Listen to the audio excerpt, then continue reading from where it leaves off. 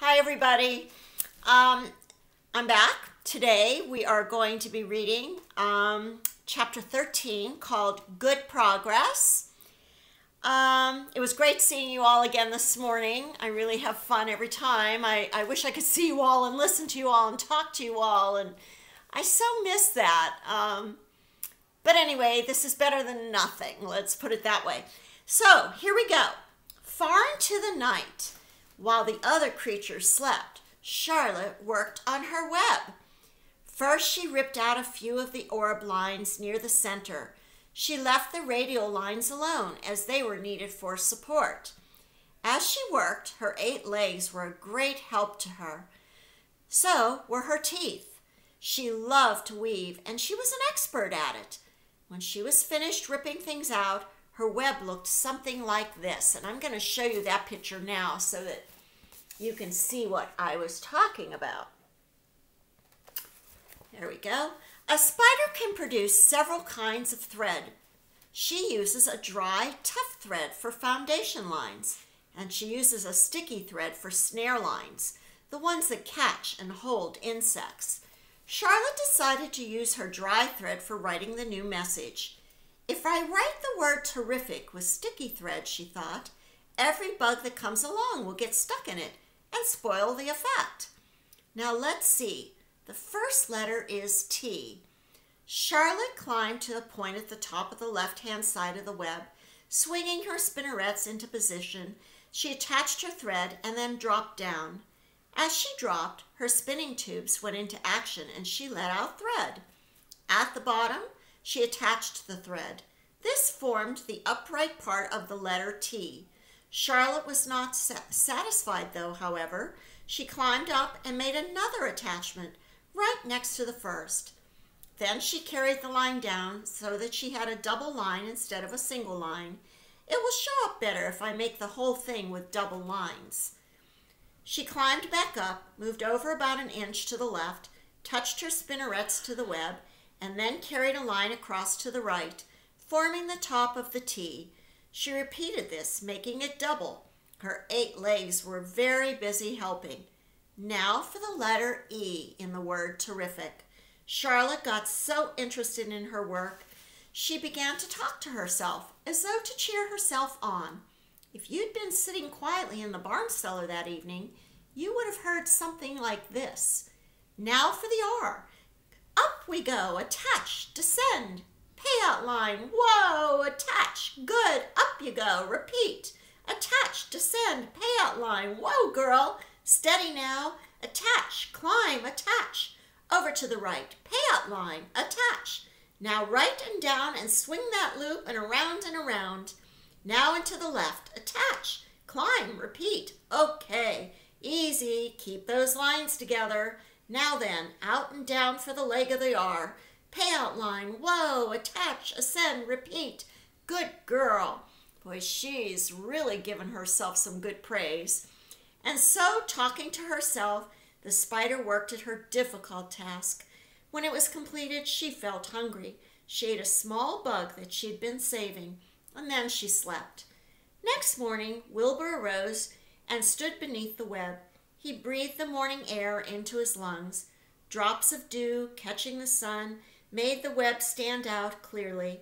When Lurvy arrived with breakfast, there was the handsome pig, and over him, woven neatly in the block letters, was the word terrific.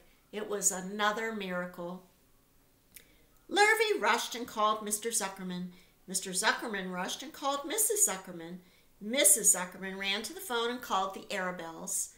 The Arabelles climbed into their truck and hurried on over.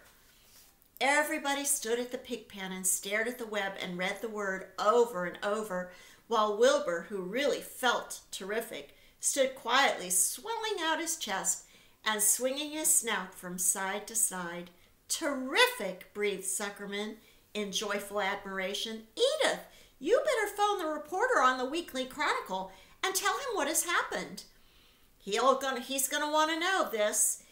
He may even want to bring a photographer. There isn't a pig in the whole state that is as terrific as our pig. The news spread. People had journeyed to see Wilbur when he was some pig. came back to see now that he was a terrific pig.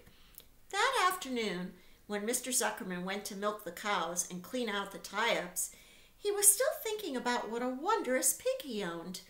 "Lurvy," he called, "there is to be no more cow manure down in the pig pen. I have a terrific pig. I want that pig to have clean, bright straw every day for his bedding. Understand?" "Yes, sir," said Lurvy. "Furthermore," said Mr. Zuckerman, "I want you to start building a crate for Wilbur. I have decided to take the pig to the county fair on September 6th. Make the crate large and paint it green with gold letters." "What will the letters say?" asked Lurvy. "They should say, Zuckerman's Famous Pig." Lurvy picked up a pitchfork and walked away to get some clean straw. Having such an important pig was going to mean plenty of extra work. He could see that.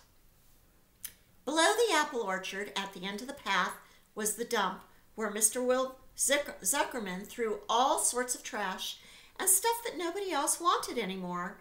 Here, in a small clearing hidden by the young elders and the wild raspberry bushes, was an astonishing pile of old bottles and empty tin cans and dirty rags and bits of metal and broken bottles and broken hinges and broken springs and dead batteries and last month's magazines and old discarded dish mops and tattered overalls and rusty spikes and leaky pails and forgotten stoppers and useless junk of all kind, including a wrong-size crank for a broken ice cream freezer. Templeton knew the dump and liked it. There were good hiding places there, excellent cover for a rat, and there was usually a tin can with food still clinging to the inside. Templeton was down there now, rummaging around, and when he returned to the barn, he carried in his mouth an advertisement he had torn from a crumpled magazine. "How's this?" he asked Charlotte. "It says crunchy, crunchy would be a good word to write in your web." "Just the wrong idea," replied Charlotte. "Couldn't be worse. We don't want Zuckerman to think Wilbur is crunchy. He might start thinking about crisp, crunchy bacon and tasty ham. That would put ideas into his head. We must advertise Wilbur's noble qualities, not his tastiness. Go get another word, please, Templeton." The rat looked disgusted, but he sneaked away to the dump and was back in a while with a strip of cotton cloth. "How's this?" he asked. "It's a label off an old shirt." Charlotte examined the label. It said, "Pre-shrunk." "I'm sorry, Templeton," she said, "but pre-shrunk is out of the question. We want Zuckerman to think Wilbur is nicely filled out, not all shrunk up. I'll have to ask you to try again." "What do you think I am, a messenger boy?" grumbled the rat. "I'm not going to spend all my time chasing down to the dump after advertising materials." "Just once more, please," said Charlotte. "I'll tell you what I'll do," said Templeton. "I know where there's a package of soap flakes in the woodshed, and it has writing on it. I'll bring you a piece of the package." He climbed down the rope that hung on the wall and disappeared through a hole in the ceiling. When he came back, he had a strip of blue and white cardboard in his teeth. "There," he said triumphantly. "How's that?" Charlotte read the words. "With new radiant action," it said. "What does it mean?" asked Charlotte, who had never used any soap flakes in her life. "How should I know?" said Templeton. "You asked for words, and I brought them. I suppose the next thing you'll want me to do is fetch a dictionary." Together they studied the soap ad. "With new radiant action," repeated Charlotte slowly. "Wilbur," she called. Wilbur, who was asleep in the straw, jumped up. "Run around," commanded Charlotte. "I want to see you in action, to see if you are radiant." Wilbur raced to the end of his yard. "Now back again. Faster," said Charlotte. Wilbur galloped back. His skin shone. His tail had a fine, tight curl in it. "Jump into the air," cried Charlotte.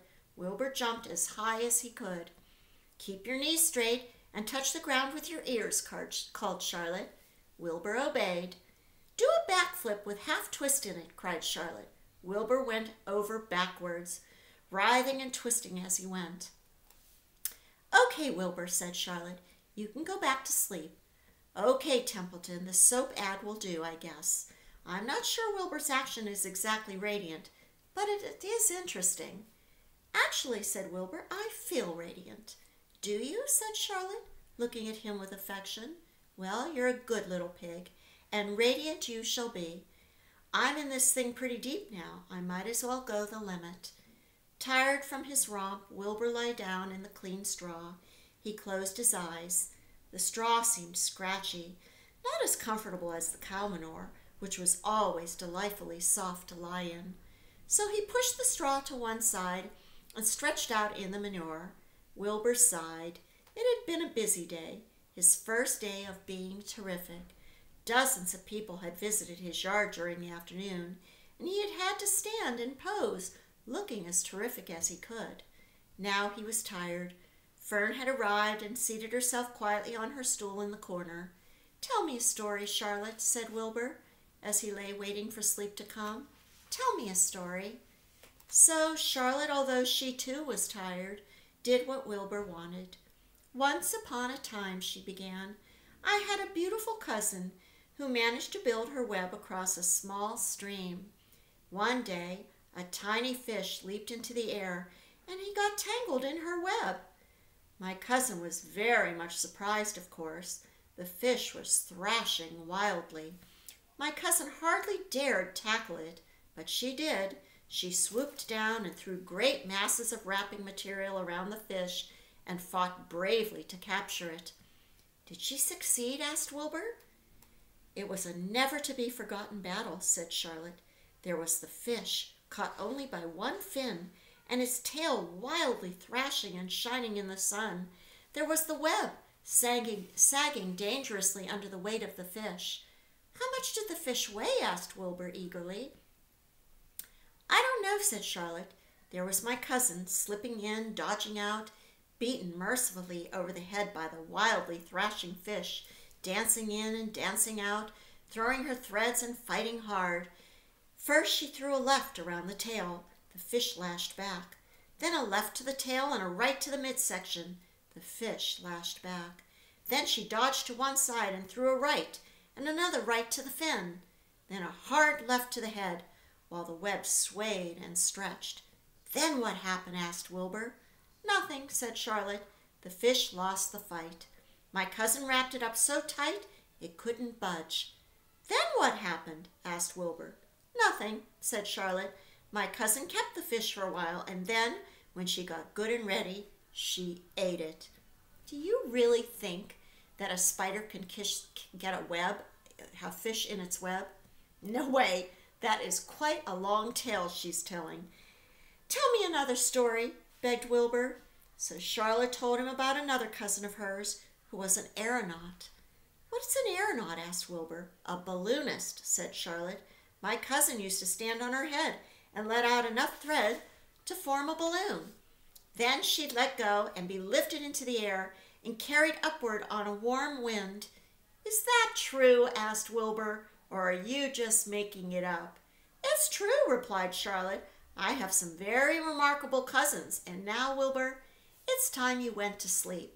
Sing something, begged Wilbur, closing his eyes. So Charlotte sang a lullaby, while crickets chirped in the grass, and the barn grew dark. This was the song that she sang.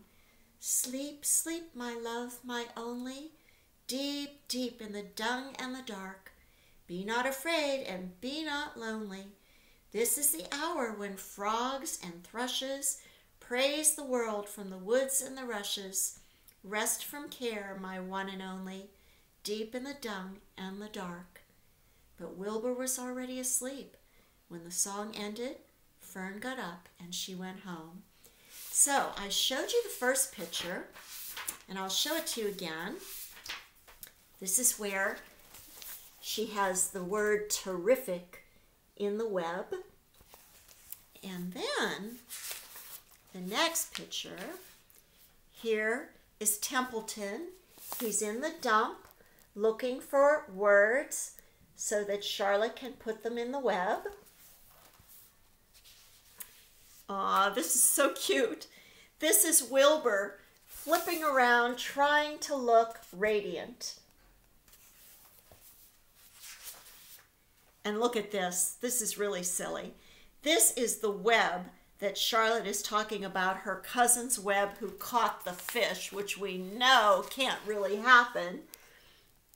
Pretty crazy, huh? And that's the last picture. So, our next chapter will be called Dr. Dorian. So I will see you the next time.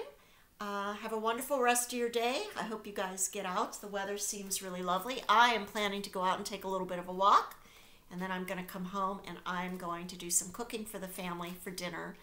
I will hopefully see all of you tomorrow. Bye-bye.